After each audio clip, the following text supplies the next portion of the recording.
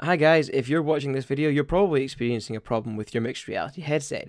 You've plugged in the USB and HDMI cables and you've opened the mixed reality portal and wait, what? You get an error, check your display cable. Now, if you've been using your headset for a couple of days with no problems and you've not been messing with the cables, you might rightly think that you've been too aggressive with it and actually damaged the HDMI cable. Now, while that's a definite possibility, I suggest trying a few troubleshooting steps first before requesting a refund or exchange from your supplier. So first up, let's check in the device manager and see if the headset is being recognised as connected to the PC. In my case, the USB was being detected as shown, but when I expanded the monitor list, I did not see the headset listed. This is how I knew there was a problem. This is a common issue with these headsets, and it's being discussed across the forums. However, the wording of the error is a bit misleading, and the troubleshooting page that you're directed to is not much use unless you're a noob and forgot to plug in the cables. For most people, updating the graphics card driver will solve the problem, not spending hours of messing about with the cables and trying different ports, which believe me, I've done. So what you want to do is unplug your headset from the PC, both the HDMI and the USB cable.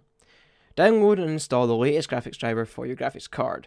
Now here I'm showing how to do this with the NVIDIA Experience app, but I'll put links in the description for the NVIDIA and AMD websites where you can download the latest drivers if you don't have an app installed.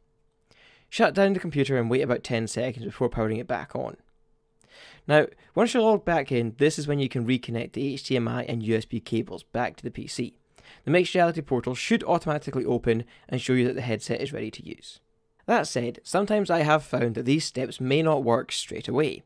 Now if not, try waiting about 10 to 15 minutes with the PC running, and unplug and replug both the HDMI and the USB cables back into the PC. For some reason this seems to make the headset spring to life. I can't explain it, but it works for me. So let me know in the comments below if this solved your problem. If not, also let me know, because I may have found a better solution in the future and I'll be able to help you.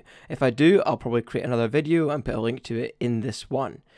That said, thanks for watching and have a great day.